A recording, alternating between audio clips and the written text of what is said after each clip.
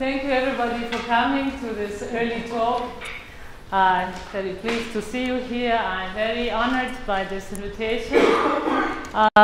Well, many people have temples of knowledge in their minds, and maybe the location of those precise temples might be a personal thing. But for me, it is this very room, this very building. So the Hebrew University has been a temple of set theory since 1929, when Abraham Frankel became a professor here. It wasn't on this campus. So the campus of the Hebrew University at that time was on Mount Scopus. And this campus and this room exist since 1958. And I think it's a very, very appropriate place for Menachem to celebrate his contribution to mathematics so far. It's a great honor for me to be here. I have heard many excellent mathematicians giving talks in this room when I was a postdoc with Menachem and with Aaron here for 2 years. So let me also thank you, of course, the organizers for inviting me here. And let me also thank to somebody else. This is a friend who you all know, David Asperov. So he's saying hello, and he made a big gift to this conference. Okay, so as most of us have done, I will of course start my talk by saying a few words about Menachem. But please allow me not to talk about his results immediately. I'd like to say something else about him. So I'd like to describe Menachem by what they call an antithetical definition. So an antithesis, that is something that's totally the opposite of Menachem, okay? So let me tell you a story from the history of mathematics.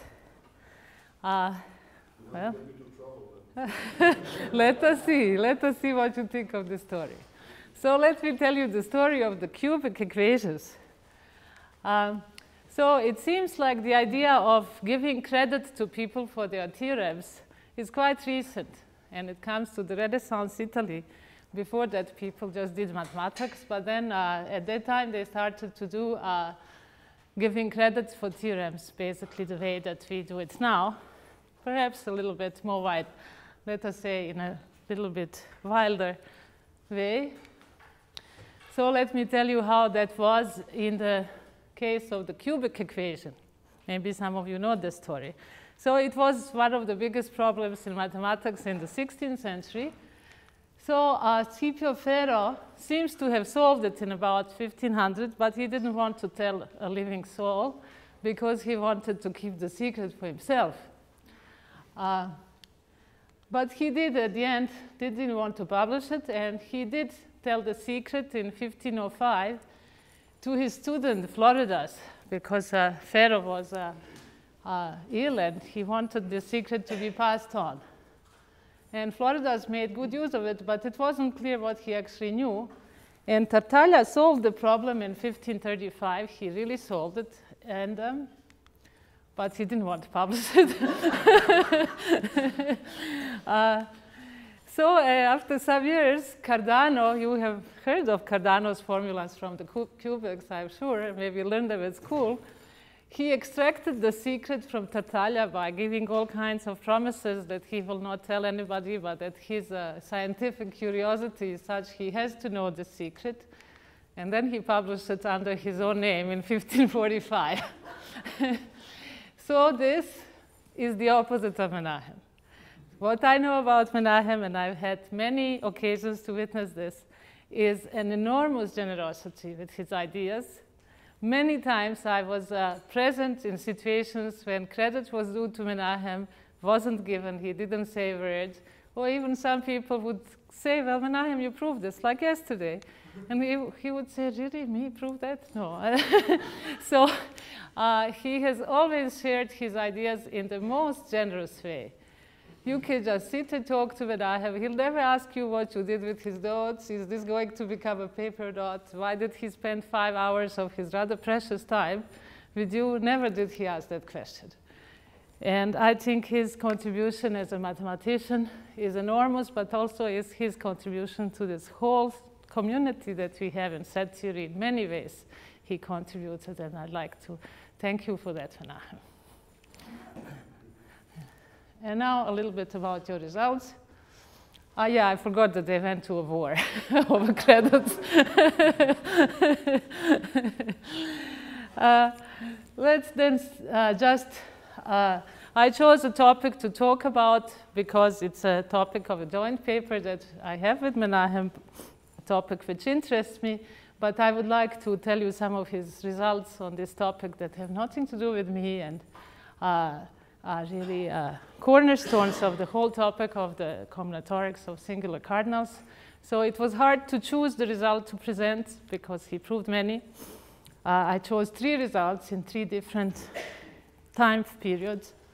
So here is one result that comes from a long series of 4 papers that Cummings, Foreman, and Magidor wrote about squares.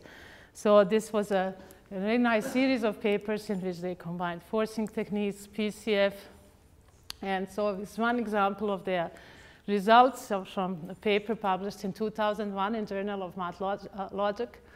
So from the consistency of infinitely many supercompacts, they get this tight, probably the best possible correction of a square and reflection, because the square and reflection don't fit together, but they proved that in this particular instance you can have quite a lot of the square and quite a lot of reflection together. So this is this notation square aleph omega omega means the square sequence between aleph omega and aleph omega plus, where at every point you have omega many choices for the square. Okay, then more recent work. This is something to appear, worked with Laura Fontanella, which again from the same assumption shows that both the 3 property and stationary reflection can hold at aleph omega square plus 1. We shall hear a lot about the 3 property from Dima and from James, so I won't dwell too much on this. I'll let them tell you more about it, but I will tell you that the first result about the 3 property at successors of singulars, I think, is this paper from 1996 by Magidor and Schelach, in which they took an assumption, something between a huge and a 2 huge, and proved that the 3 property can hold at aleph omega plus 1. Okay, so now let me then go to talk a little bit about the work that we have done together. But let me also tell you why it is so special to work at singular cardinals and their successors. Why it's so interesting? Well, basically, the singular cardinals are a place where the reflection properties of the universe mean that the ZFC has much more power than at successors of regulars. And, well, that is reflected by many theorems that we already know. For example, the most striking phenomenon is the singular cardinal hypothesis, which has been a central part of investigation in set theory. So this means, of course, that forcing at such cardinals is difficult. It must involve large cardinals. So you cannot just be sitting there forcing. And this we can see by looking, for example, at the Jensen covering lemma, which says that if there are no large cardinals in the universe, then SCH is true. So even just changing the cardinal arithmetic is difficult, and wanting to do more combinatorial properties, of course, is more difficult, even more difficult. Sometimes it's impossible. We know about the PCF theory, which says, for example, that there is a ZFC bound on 2 to the aleph omega if 2 to the aleph n is less than aleph omega for every n, then 2 to the aleph omega is less than aleph omega 4. So you cannot just be adding subsets. And also what is interesting in this subject is that the countable and uncountable cofinalities are quite different. And this is something that was quite celebrated work of Silver on the one hand and Menachem on the other, showed that for example, a singular cardinal of uncountable cofinality cannot be the first to fail GCH. So Silver proved this in 1975. And modulo large cardinals, Magidor showed in 1977 that aleph omega can. So there is a very different behavior between countable and uncountable cofinality. So these difficulties that we have for forcing, or if you want these truths in ZFC, carry over to successors of singular cardinals. So for some years now, I have been interested in obtaining some forcing axiom, if possible, as such cardinals. And so it's a difficult task. It's an ongoing task, which I will tell you some of the instances of it that we know. So, for example, yesterday we saw a sort of a forcing axiom. So I want to remind you of a theorem that Moti presented yesterday. This is a kind of a forcing axiom which has a caveat. So here is what Moti told us yesterday, is if you have a GCH and you have a kappa compact cardinal kappa, then you can find a cardinal preserving forcing extension such that there you have sort of a forcing axiom. Every kappa distributive forcing notion of size kappa has a generic over V. However, what happens is that we can only look at the Q's in V. Well, this looks like the first step of forcing a forcing axiom, but this is not possible in this kind of situations because kappa becomes singular after this extension already in kappa of countable cofinality in VP. So if we have a dream of some sort of forcing axioms, they are rather different than the ones that we know from regular cardinals. Okay.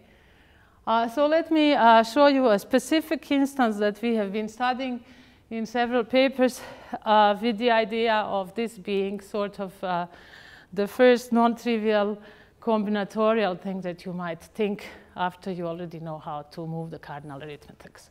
So this studies the embeddings of graphs. So just to remind you what this means, if we have an infinite cardinal, we can consider the embeddings between graphs which preserve the edge and the non-edge relation. And this gives us an order between the graphs, and we can look at the dominating number of that order if you want, or cofinality number. And I'll call this UK for this talk. So we are interested to look at UK for various values of k, kappa, sorry, u kappa for kappa, and kappa plus where kappa is singular.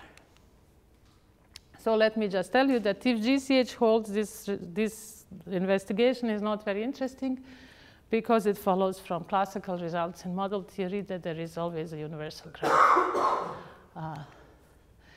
For the success of a regular cardinal, it was observed a long time ago by Sahron that co-enforcing gives the consistency of the number UK being the largest possible, being the 2 to the kappa. Why do I say UK? U kappa equal to 2 to the kappa larger than kappa plus. And this is something that was considered by him so trivial that he didn't even write the proof. It's an easy proof. I mentioned that because we shall try to see what this proof does in the case of the success of a singular, and you'll see it's not trivial at all. But let me continue with other successors of regulars. You can also have u kappa between kappa plus and 2 to the kappa. And this was done for aleph 1 by Meckler and Schellach in 2 different papers. And we have done it with Schellach in general, with the difference that Meckler and Schellach can get one universal graph, and we don't know how to do it in general. Now let us move to the successors of singulars. So the following theorem was obtained in a paper that Sahron and I published in 2005 for countable cofinality, and in a paper that we have with 5 authors, Cummings, Magidor, Morgan, Schellach, and myself, accepted modular revisions. So I hope it will soon be really accepted if the referee likes our revisions. So this is what we proved. So if we have a supercompact cardinal, we take some cardinal which is less than it, call it lambda, and we take a cardinal theta which is greater or equal than kappa plus 3, which has cofinality at least as large as kappa double plus. Then we can find the forcing extension in which the cofinality of this cardinal kappa becomes lambda.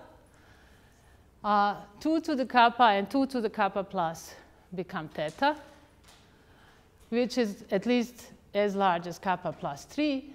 And u at kappa plus is less or equal than kappa plus 2.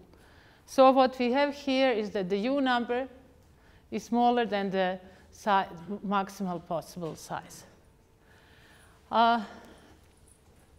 So I know there are many cardinals here that we fixed at the beginning, but the point is that we can do any cofinality, so that's why we have this lambda. And as I said, in our paper in 2005, we could only do countable cofinality. The proofs are similar, but this one is exponentially more complicated.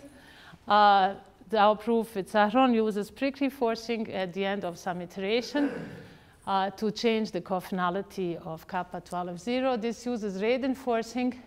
And one important part of what you can do with prickly forcing doesn't work with radon forcing. Namely, in this paper, we have used the fact that the direct extension in prickly forcing is kappa closed. This is not true with radon forcing. And that was a major block. And actually, Menachem gave an idea of how to overcome it. And then we all worked very hard on this paper to get it to this present shape.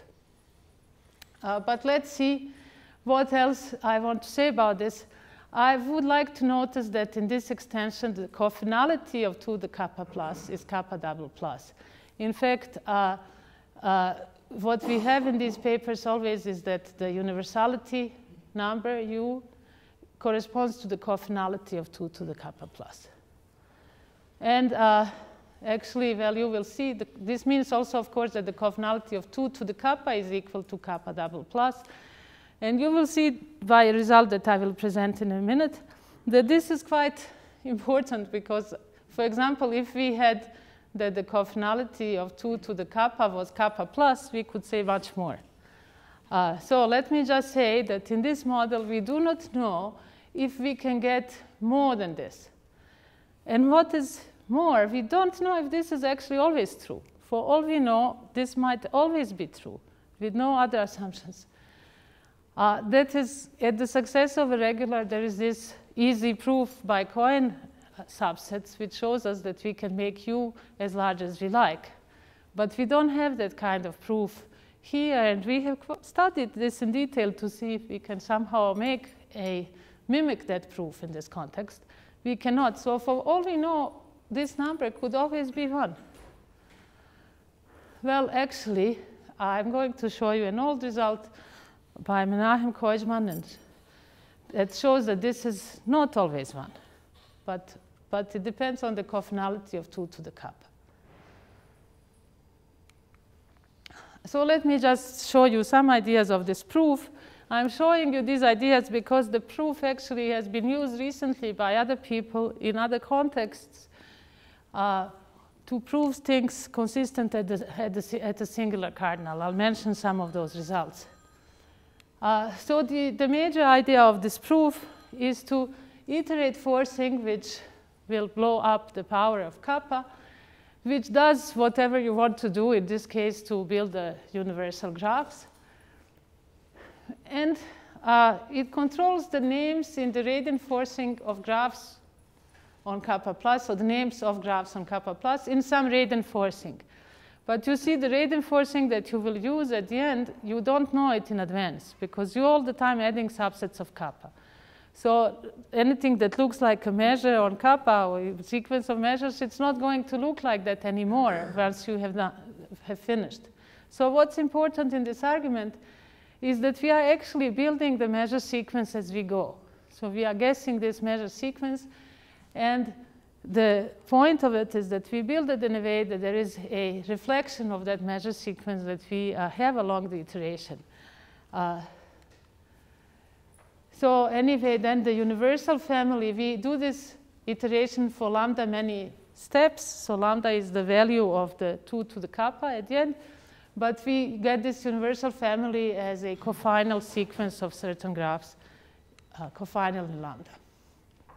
And so, as I said, the main point is that the radon names, or prickly names, with respect to the measure sequence that we built, are reflected by the names of the radon forcings that appear during the iteration. So we can control them somehow. So this reflecting type of behavior is what we would like to encapture in the forcing axiom. So far without a satisfactory formulation. There have been many candidates, epic fails, as Matt would call them. So let me tell you about this result by Menachem. So in fact, that's a theorem that appears as a statement, a very general statement in a paper by Koizman and Shelag in 93. And then Koizman has this unpublished note from 95 in which he works specifically with graphs, but in many more instances than the one that interests me here. So I'm just going to translate what he did into what interests us here. So if we have that the cofinality of 2 to the kappa is kappa plus, which is less than 2 to the kappa, then there is no universal graph in kappa plus. So in our theorem, we have that the cofinality of 2 to the kappa, it cannot be kappa plus because it's equal to 2 to the kappa plus. But here you see if in this situation, we don't have a universal graph. And let me show you the proof, a sketch of this proof. I'm using this unpublished note by Menachem. So the major idea is to use incidence graphs. These are bipartite graphs where you take a family of subsets of kappa, and this family, in this case that interests us, will be of size kappa plus, and we connect that with kappa. So on one side we have the family, on the other side we have kappa, and we make an edge if and only if the ordinal alpha belongs to the set A in the family. We call these graphs gamma A. And now using this fact that the cofinality of 2 to the kappa is equal to kappa plus, we can find a cofinal family B zeta zeta less than kappa plus in the family of subsets of kappa of size kappa plus. So what it means for it to be cofinal is that the incidence graphs of these B zeta actually dominate the incidence graphs of all the A's. Means that for every A, we can find a zeta such that gamma A is edge-preservingly embedded into gamma B zeta. So there are more edges in B zeta than there are in gamma A. And now what we do is to suppose that there is a universal graph, and we just look at the embeddings of those specific B zetas. They all of size kappa plus. And now we're going to diagonalize to make an A which will actually avoid them all.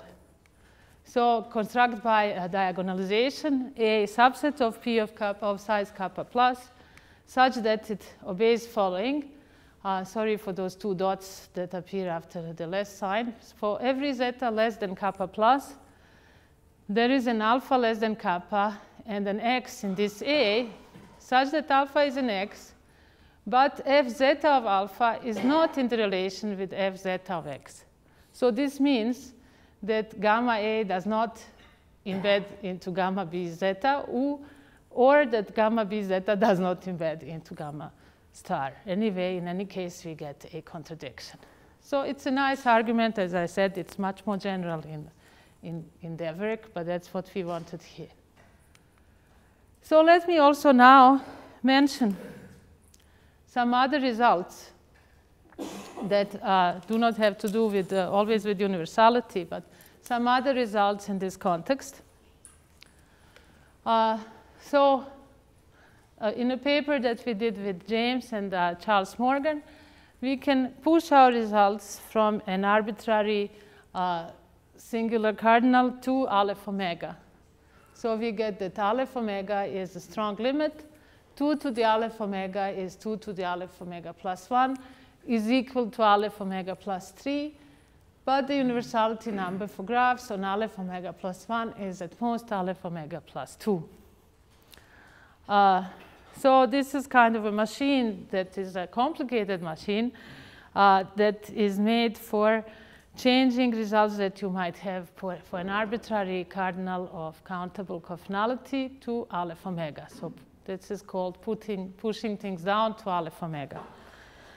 There exists a technique like that also for other cofinalities, for example, for pushing things down to Aleph omega 1.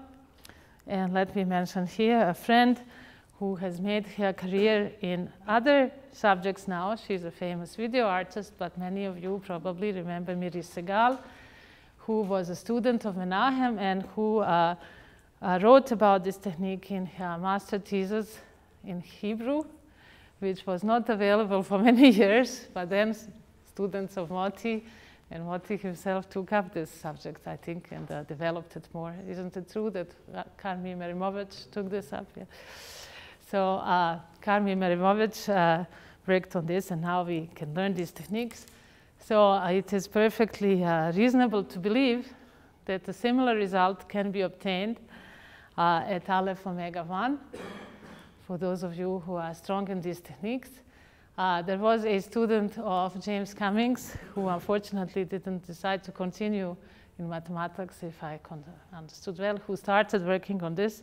And I just hope that this method did not chase him out of mathematics. So let's see some other results. So here is a more recent result. It's due to Garti and Shelach. Now this goes back to our original paper with Shelach. So they wanted to see if something else can be said combinatorially in that kind of model. So it is actually the same kind of model with the prickly force. So there is an iteration, then there is a prickly forcing at the end. So what they considered is the minimal size of a filter base for a uniform ultrafilter on kappa. So a filter base means that you have a family of elements of the filter such that every element of the filter is almost contained in an element of base. And so this is kind of a cardinal invariant. And well, now a different modification of our paper appears in a recent preprint by Brooke Taylor, Fisher, Friedman, and Montoya. So they were interested to get results on a supercompact cardinal without singularizing. So what they did is to look at the first part of this technique for building a specific measure on a supercompact cardinal and to interleave this with sort of Matthias forcing. So what they obtained is the following theorem. Suppose that you have a supercompact cardinal and some regular cardinal kappa star, which is larger than it, and something even larger, which is going to become 2 to the kappa at the end. So then what they can do, they can find a cardinal preserving forcing extension in which kappa is still supercompact. And all cardinals from the generalized Jihon diagram and many other cardinals on kappa, when interpreted on kappa, become kappa star. So A, B, D, all of these cardinals. Also the uniformity number for ultrafilters, they all are small, so they are kappa star, and 2 to the kappa is equal to theta. So 2 to the kappa is large. So I should mention that this is quite an interesting subject to look at the Jihon diagram in a generalized way because it offers many surprises. So the first paper about this was by Cummings and Shelach in '95, I believe. They look at the basic cardinals from the Jihon diagram and they looked at universes with certain inequalities held everywhere. But there are many things to discover here. For example, even when you look at the order kappa to the kappa, now when kappa is equal to omega, the only reasonable order you look here is eventual dominance.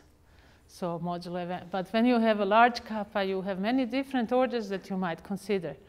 Modulo dominance, modulo a stationary set, modulo a club, modulo a set of size less than kappa, and there are some surprises that are offered by this kind of argument. And I'm also going to show you an earlier application of our method, which also gives me opportunity to talk about a problem that's still open on Aleph 1. So let me tell you about this result by Komjat, Morgan, and myself, published in 2004, which was an application of this method, well, a modification of this method from the paper with Sahron to a question that we learned from Peter Komjat, which is known in the Hungarian speak as Q kappa. Well, I'll tell you what Q kappa is. It unfortunately involves several quantifiers, so it's not that easy to remember, but let me tell you. What we're looking on for certain edge colorings of a graph. So what we want, we have our graph X, which better be of large chromatic number, otherwise the thing doesn't make sense. And we want to have an edge coloring of this X, so the coloring of edges, such that this edge coloring kind of rainbows every vertex coloring. So what this means, you have this edge coloring, now you take whatever vertex coloring you want, and you will find a G color class in which your C has every value. C is the edge coloring. So this is the C. Now you color the vertices by some G, and there will be a G color class in which C takes every value. So this, it is not known if Q of Aleph 1 is always true. So many models are known where Q of Aleph 1 is true. And Q of Aleph 1 for specific kind of graphs, which are the complete graphs, is what's behind the celebrated result by Todorcevich on partitioning pairs of countable ordinals. So the rainbow coloring of countable ordinals. So this is a much more general idea. Well, so what we were able to do is to prove that you can have this kind of wild colorings of graphs on a successor of a singular cardinal. So what we have therefore is that we do our technique, we obtain modulo super compact, a singular strong limit cardinal mu, which has cofinality omega, such that every mu plus chromatic graph on mu plus, so we have to restrict the size, has an edge coloring into mu many colors, for which every vertex coloring G of X into, again, mu many colors has a G color class on C, which takes every value. So Q of Aleph 1 would mean you want a coloring of graphs of size Aleph 1 into which have uncountable chromatic number into countably many colors, such that every vertex coloring into countably many colors has a color class in which the edge coloring takes every value. Okay, well, I think that I will finish here. Thank you very much for your attention.